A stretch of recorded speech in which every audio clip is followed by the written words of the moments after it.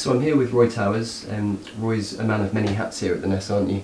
You play a big role in the visitation. Roy does a lot of the site tours with the public that come around. 2 a day you do? 2 a day, Two a day? yeah. The third one's done by the Historic Environment Scotland Rangers, because 3 I would lose my voice completely. And you have started to already. It's been a long season so far, It's been a long season. Yeah, and you had a big part to play in our guidebook, the second version especially, that we've just released recently, Digging Deeper. Yes, well, I used to be a journalist many years ago, so writing comes quite easily to me, so it was easily enough done. But lots of cooperation from all the other people involved as well. Yeah. And how was it you came to be involved with the project originally? Oh gosh, that's going back many, many years, because I was here from the beginning, when we were actually digging on top of the putative Brodgar there, which turned out to be neolithic. But before that I've been digging in various sites around Orkney, Minehow, Ness of Brodgar, some around the Bay of Firth. And do you know, I can't remember exactly how it happened. My specialisation had always been pottery. And my digging days were coming to an end because through digging too much I damaged a knee. So I had to stop digging. I can kneel down, but I can't get up very easily. So the pottery became much more important, and I've been working on the pottery assemblies now for years. And that's certainly something we have in spades at the Ness, isn't it? Oh yes, well 2 years ago we counted, and I think we had 40,000 plus shards, and there must be many more now.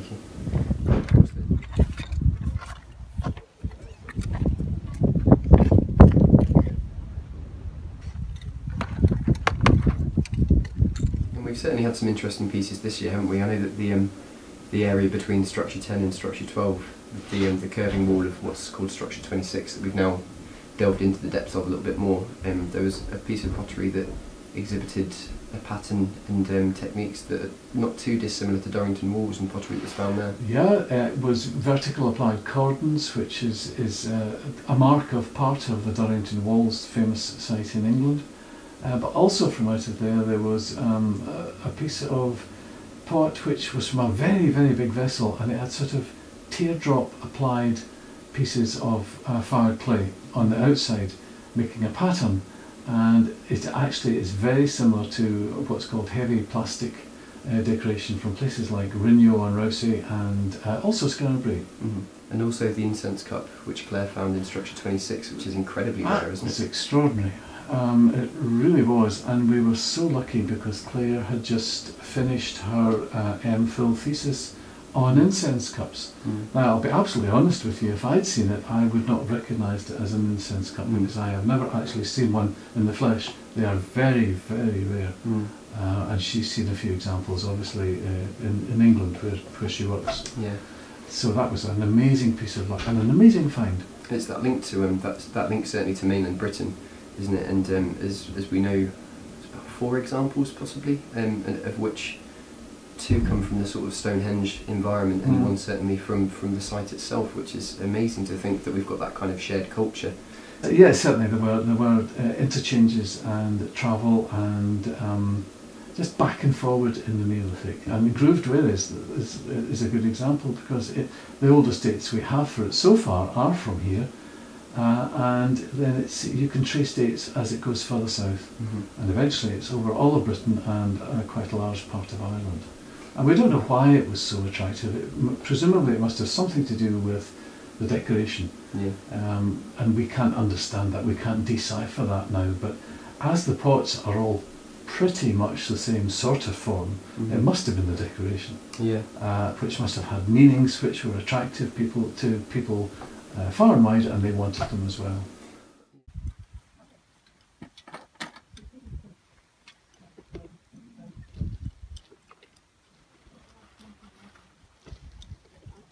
We haven't done a comparison between the decoration on the stone and the decoration on the pot, partly because the huge nature of the pottery assemblage means that we haven't got through an awful lot of it yet.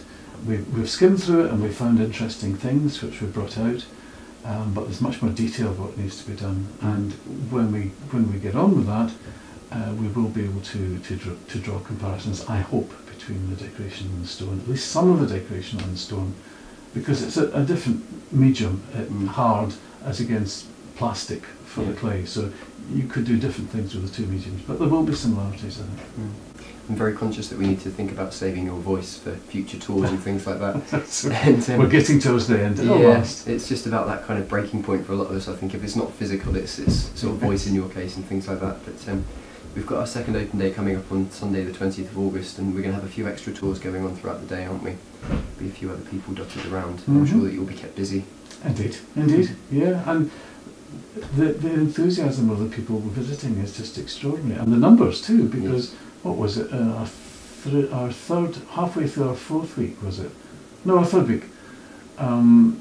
We got to around about 10,000 visitors. And the tours are just getting bigger and bigger. Normally we would have, well, in past years we would have had maybe 30, 35.